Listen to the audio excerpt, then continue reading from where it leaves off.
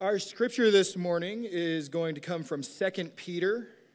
We're in the second chapter. We'll be in verse 1 through the first half of verse 10.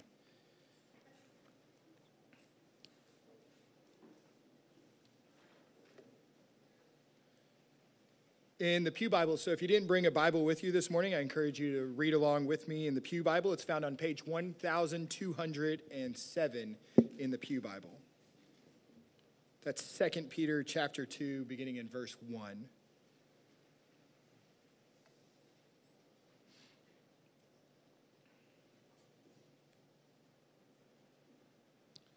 And there it's written, "But false prophets also arose among the people, just as there will be false teachers among you, who will secretly bring in destructive heresies, even denying the master who bought them, bringing upon themselves swift destruction.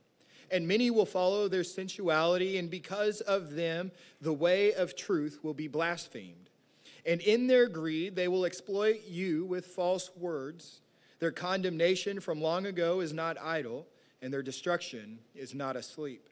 For if God did not spare angels when they sinned, but cast them into hell and committed them to chains of gloomy darkness to be kept until the judgment, if he did not spare the ancient world, but preserved Noah, a herald of righteousness, with 7 others, when he brought a flood upon the world of the ungodly, if by turning the cities of Sodom and Gomorrah to ashes, he condemned them to extinction, making them an example of what is going to happen to the ungodly, and if he rescued righteous Lot, greatly distressed by the sensual conduct of the wicked, for as that righteous man lived among them day after day, he was tormenting his righteous soul over their lawless deeds that he saw and heard.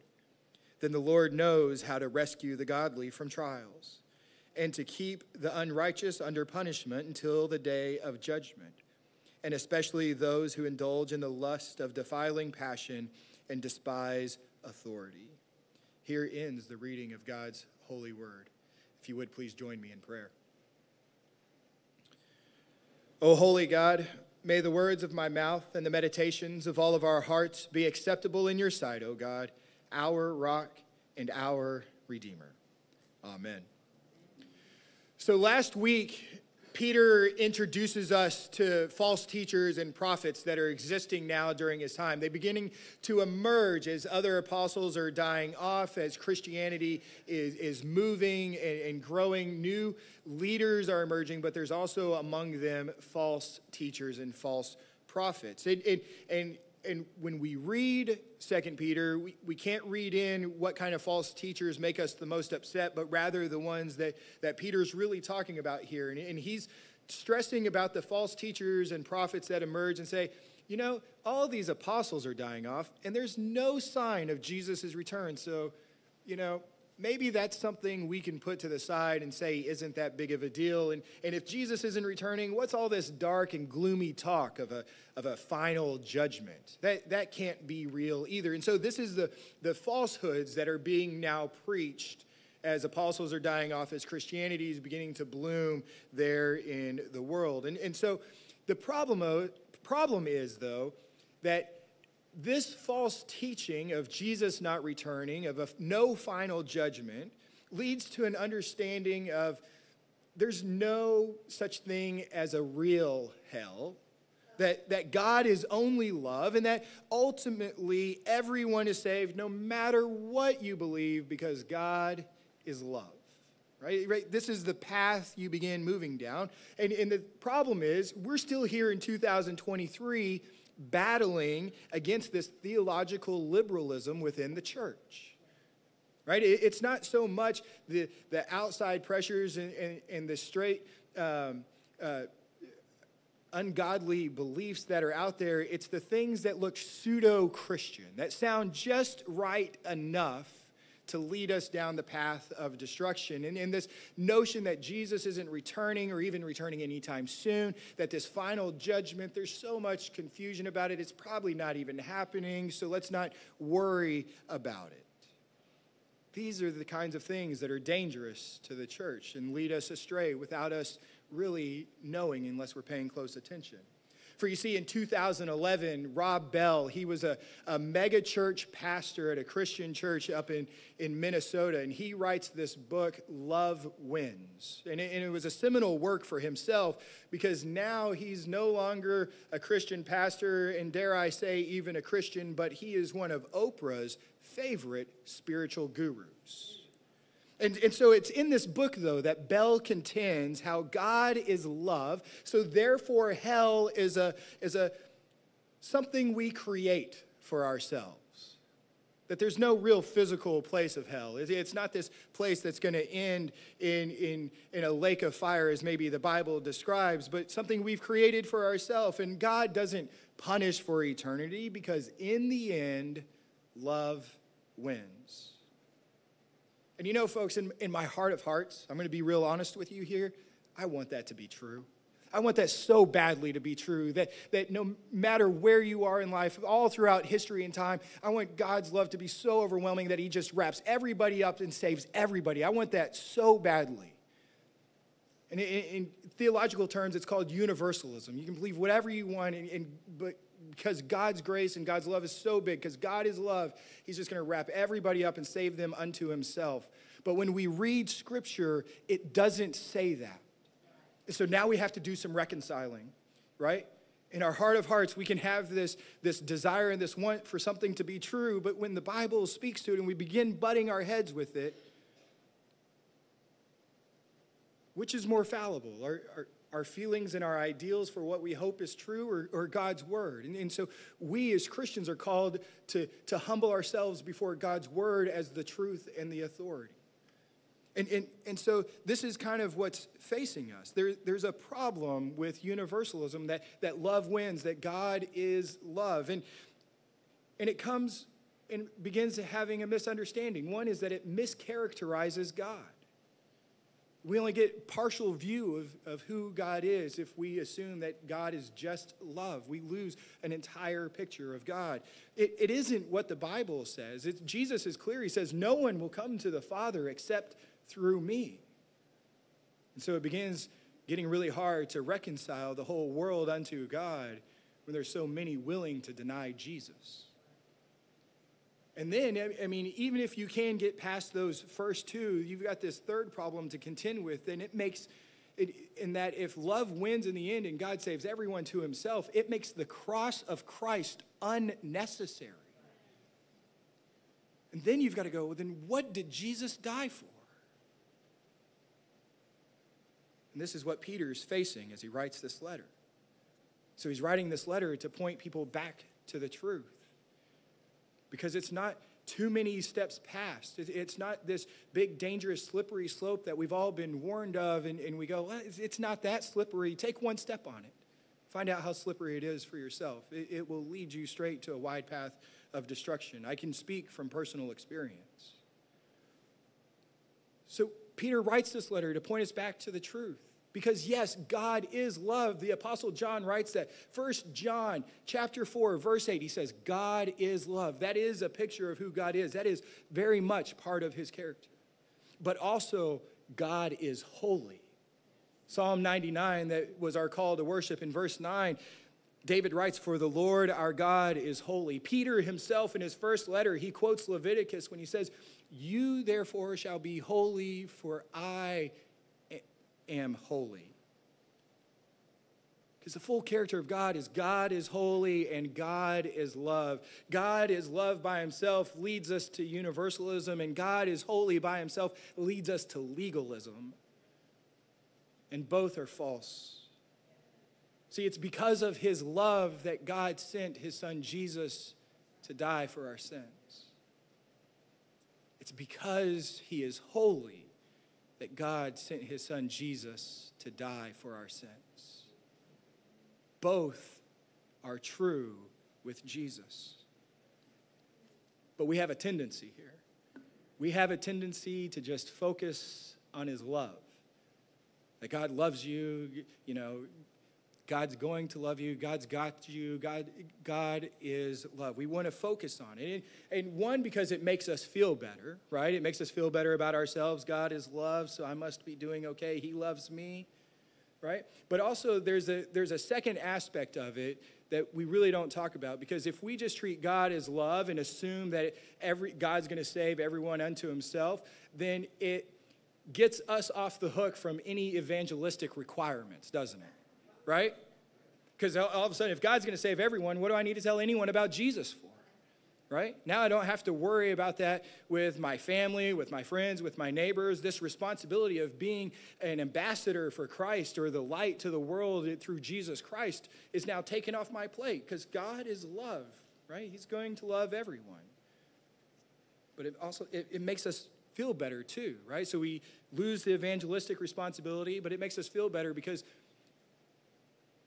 we use it as permission.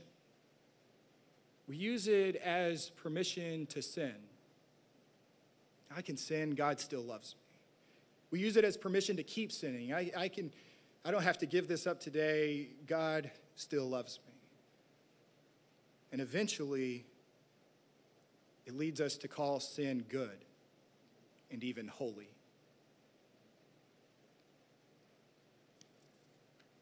And suddenly, we have turned God from being the holy, righteous creator of the universe into a loving, passive affirmer of our sin.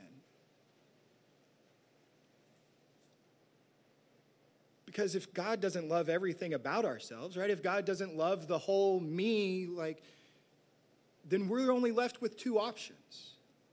Right? If God doesn't love everything about us, then we're left with two options. One, we can change ourselves to meet God's standards. Therefore, be holy, for the Lord your God is holy, right? That's the call Peter makes to us. It's the call Paul makes to us. It's the call of Scripture. Or we can go the other direction that the false teachers and prophets of Peter's day and even today would lead us down, and that is to change God to meet our standards.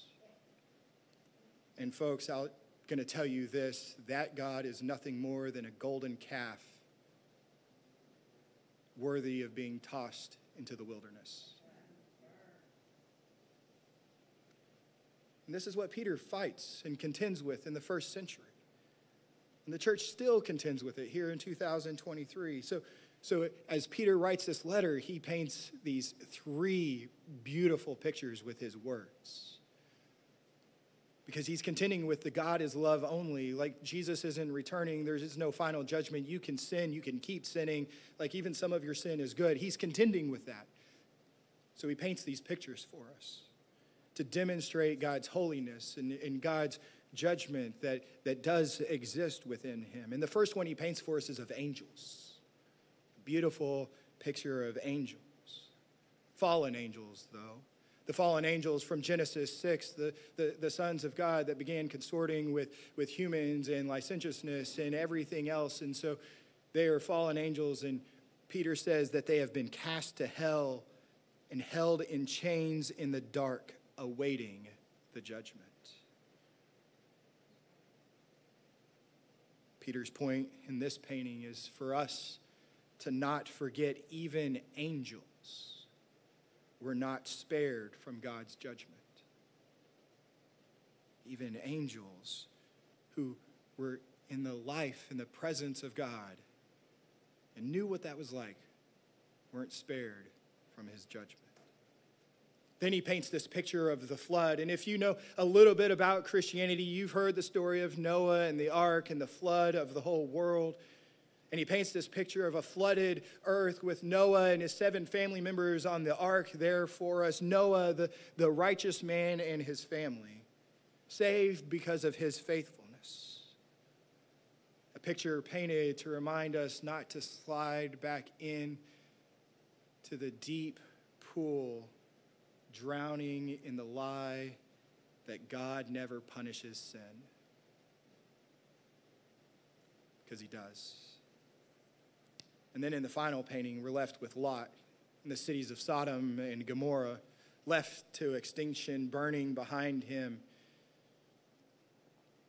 And there we have Lot, who has two visitors to his house. And he opens the door, and it's angels, and he lets them in and protects them. And they're coming to tell him of the coming judgment upon the cities. Because there was a reason Lot felt the need to protect these angels. Because the lawlessness and the sinfulness was so bad within these cities, if he had not protected them, he was not sure what would happen to them. And so there's a reminder there for those of us who live in the city today, that when we indulge in the appetites of this world, and when we begin to think that there are no consequences for our private behavior, that God is love and only love, that nothing bad will ever happen to us, then we have put ourselves in grave danger of self-deception and in line with God's wrath. Peter paints these pictures to remind us God is holy and God is love, and there is a time where Jesus will return and there is a final judgment to come, where Jesus will judge the living and the dead.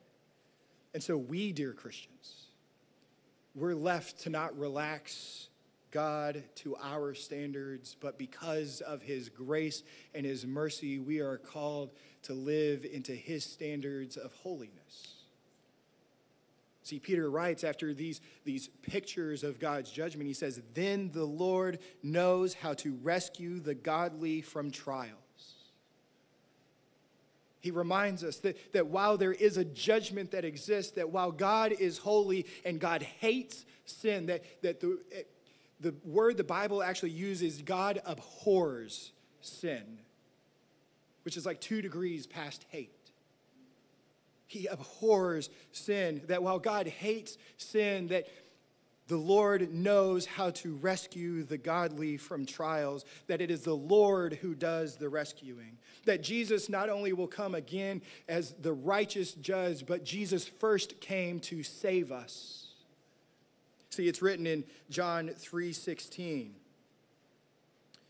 And there, the Apostle John writes that Jesus said, "For God so loved the world that he gave his only Son, that whoever believes in him shall not perish, but have eternal life. For God did not send his Son into the world to condemn the world, but in order that the world might be saved through him. Whoever believes in him is not condemned, but whoever does not believe is condemned already, because he has not believed in the name of the only Son of God. And this is the judgment. The light has come into the world, and people love the darkness rather than the light, because their works were evil." Folks, it would be really nice if we could just say God is love and everything be okay from there on out. But that's not the truth of Scripture. He wouldn't be just. He wouldn't be holy. He wouldn't be God anymore, because he would stop being who he's been from the beginning. And God is the same today as he was yesterday, and how he will be tomorrow. For it's by his grace that we are saved. Saved into a more abundant and enriched life now, and into a life eternal in the presence of our Father. That we will joy for all of eternity, but we aren't saved by grace so that we can have permission to keep on sinning or to rename sins as good. But rather saved to live as beacons of light for his grace and his mercy and his righteousness and his holiness and his glory in this fallen world. We are called to curb our earthly appetites, to back away from the bounty of this world's table and all of its sinfulness it has to offer us. Because after all, dear friends, a better feast awaits us still. Amen? Amen.